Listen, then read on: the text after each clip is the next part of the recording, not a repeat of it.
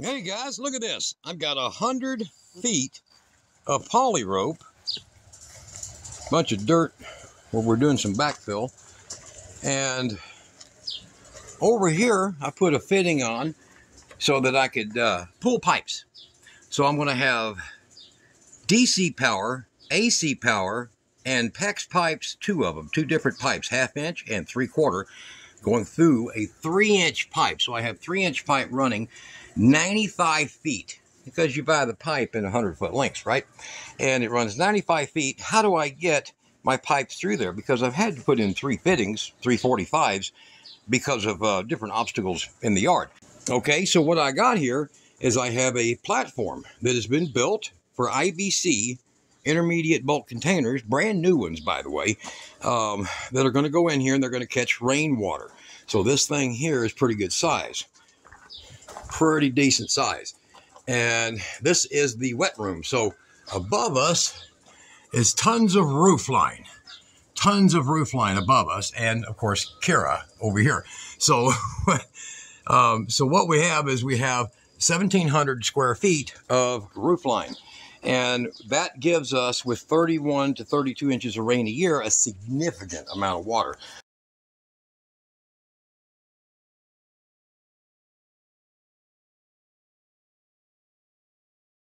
Well, this right here with 4 of those is only going to be about 1,100 gallons. Our main storage tanks is 4,600 gallons.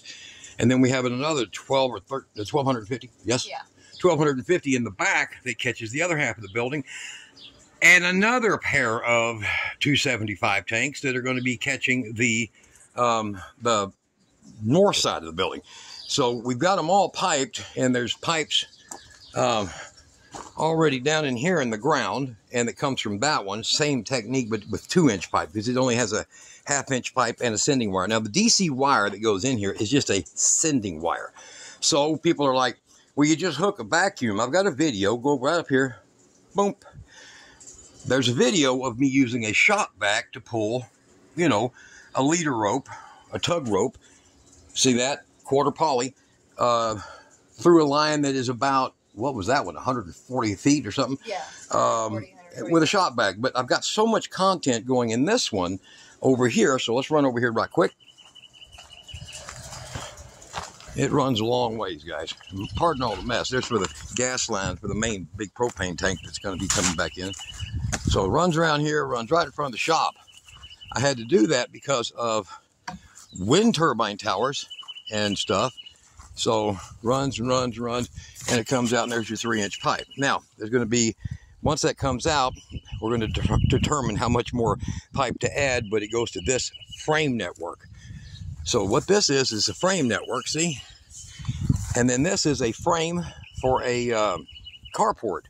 It was a 12 by 27, and now it's a 12 by 19.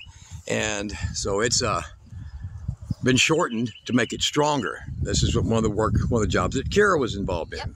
So we're going to be raising this up and setting it up here on that mark all the way around. All right.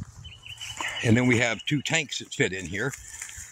So we have one of them, let me go over here, that's already here, and then we have a smaller tank. So we have a 2,700 gallon.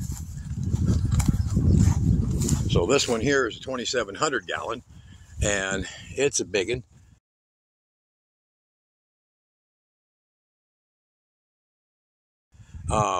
So this one here will be put in, and it's the main purified tank. So we have, you're going to see in the previous couple of videos, look back on my channel, where we have put in a filtration system, and I'll show you all that right quick.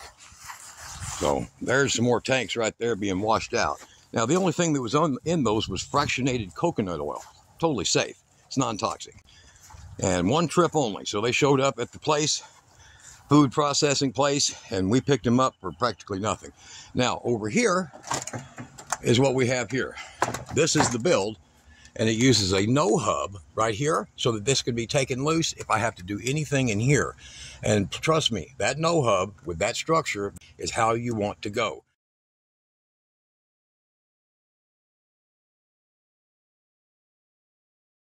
It holds very tight, it's sanitary, it's non-toxic. Then we have a 2-inch pipe reduces to 1.5 inches right there, reduces to 1 inch, and then goes through these 2 filters. And right now, the tank is empty. But as far as rainwater is concerned, so I'm sorry, this one here is 1,075. So as far as rainwater is concerned, 1,200, I'm sorry, is the other one. It is quite full. And down here is where all the control valves go, and this is a barrel, and it's been epoxied to the tank right down there. So this is Kira's little build, right? Yep. So the rain comes down, hits that one. There's another gutter that hits in there, so there's 2 on a flat roof. It hits this gutter. It's capped on both ends. There's a hole in the middle, and there is a stainless steel pot with 3 sets of screens in it going all the way to 80 mesh from, what is it, 10, 20, 40, and then 80. Goes into this tank, comes through here, goes through another 80, and then through a 200. So that's basically 70 micron, and drops it in here. And then in here, on the other side over there, is a bleach, I guess you call it, like a chlorine emitter. Let's get over here right quick. All right, so back where I'm at here, I've taken the string, poly rope, and laid it out in kind of a long loop, because when this thing takes off, it's going to take off. I'm going to let Kira hold this phone, and I'm going to show you the steps. Okay? So one of the things I'm going to do is I'm just going to tie that poly to a shopping bags. There's 2 of them right there, the cheap little shopping bags, Walmart, whatever. Tie it well, and then I'm going to take it just like this, shape it like a little bullet. I'm going to put it in here and get it past that 90. And then I'm going to use my famous Portland. So you see this? How about that? This thing really blows. Okay? And you're going to watch that string. This is going to be loud, and I'll turn the volume down for that. This goes in that 3-inch pipe, and you'll see there's a gap. See that gap? Let me get on the top there. See that gap right there? It'll allow that string to go. All right?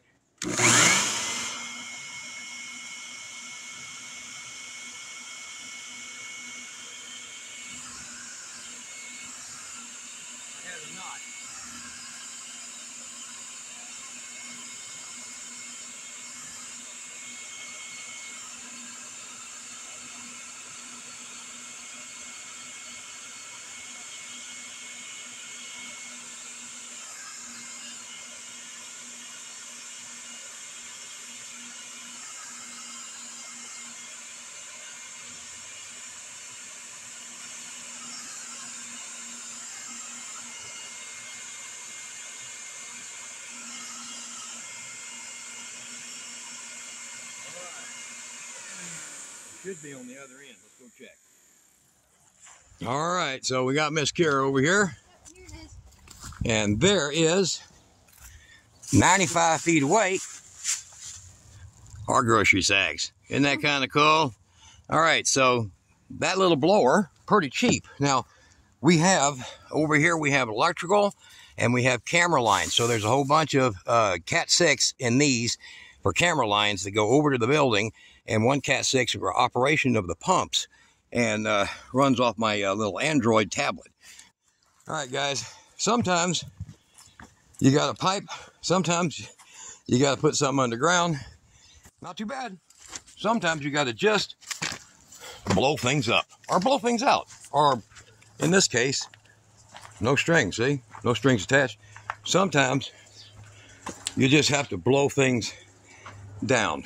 You're not going to do this with blow things through a pipe. Blow things through a pipe. You're not going to do this with anything less than a good quality little blower. All right, you guys be good.